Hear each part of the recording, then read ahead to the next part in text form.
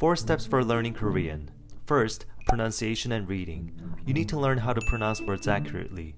Lots of people tell me they studied Hangul and know how to read Korean, but when they say something in Korean, sometimes I have no clue what they're saying. So memorizing Hangul is not everything. You have to master the basic pronunciation of consonants, vowels, and 받침. Second, vocab and listening. Now you need to start building your vocab. Without vocabulary, you can't say anything. Surround yourself with anything that's in Korean. It can be podcasts, K-pop, K-drama, whatever that entertains you the most, because if it's not fun, you're gonna get bored. Third, grammar. This should actually happen simultaneously with the second step.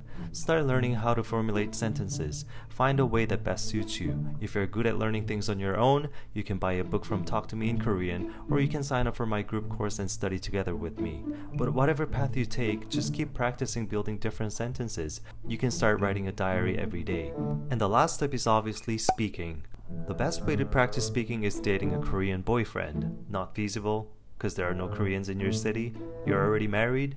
Well, you can still make friends who you can practice speaking Korean with. I would say Hello Talk would be the easiest place to find your Korean friend. But be careful, I know there are many bad boys there.